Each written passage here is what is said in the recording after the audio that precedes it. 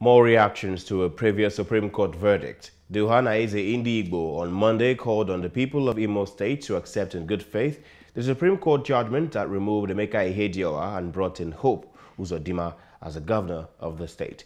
The Apex Igbo Socio-Cultural Group said Emeka Ihedioha's ouster by the Supreme Court's judgment was not the first, recalling that many governors were sacked in the past without this much protest.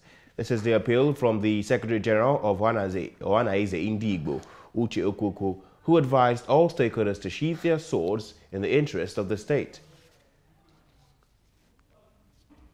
Meanwhile, leaders, members and supporters of the People's Democratic Party in Lagos State on Tuesday protested to the High Court in Ikeja against the judgment of the Supreme Court on the 2019 Imo State governorship election.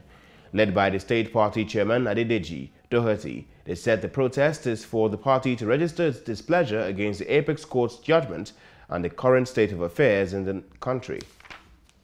We know Nigerians are watching.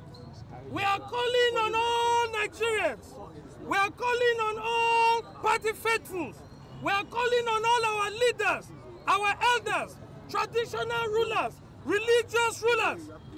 Nigeria is under siege. The democracy is failing the people. And once democracy is failing the people, what happens? Anarchy comes into the system. What is the interest of the Supreme Court in doing that? It should have taken its course. And now they've not even given us their judgment. We don't know it. When are they going to do that? Is it after the whole country will be boiling? And we understand now that the votes counted by INEC is now lower than the votes that they counted in Supreme Court. When the Supreme Court become INEC,